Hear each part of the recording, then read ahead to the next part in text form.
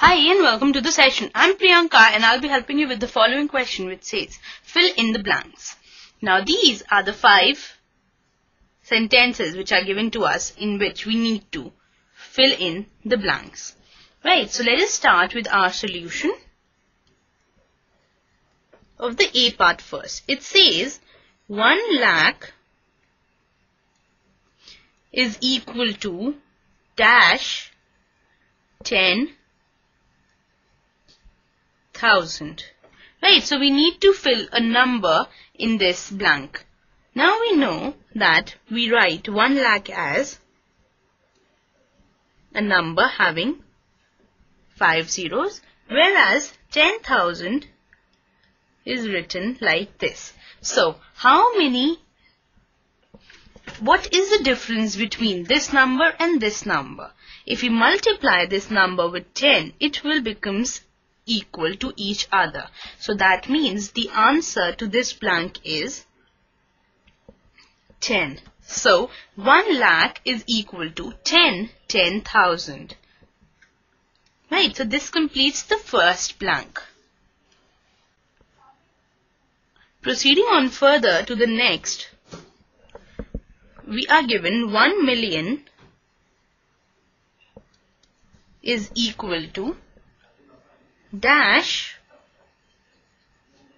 100,000. Similarly, let us write down how we'll write 100,000. It will be written like this, isn't it? And 1 million will be written like this. So again, what's the difference between these two numbers? It's that if we multiply this number by 10, it will get equal to 1 million. So that means the answer to this blank is again 10. So that means 1 million is equal to 100,000. Proceeding on further to the next part, it says 1 crore is equal to dash 10 lakh. Right, so we'll write down the numbers again. 10 lakh is written like this. Right, and 1 crore is written like this, having 7 zeros to it. So what is the difference between these two numbers? It's that it has one more zero. So if we multiply this side by 10, it will get equal to each other, right? So that means the answer to this blank is again 10. So 1 crore is equal to 10 lakh.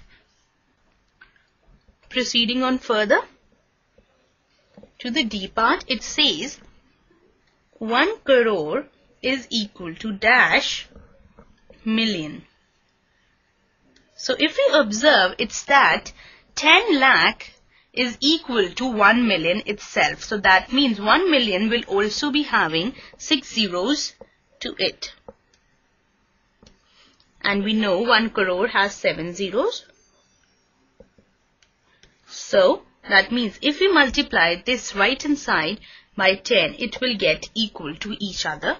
And the answer will again be 10.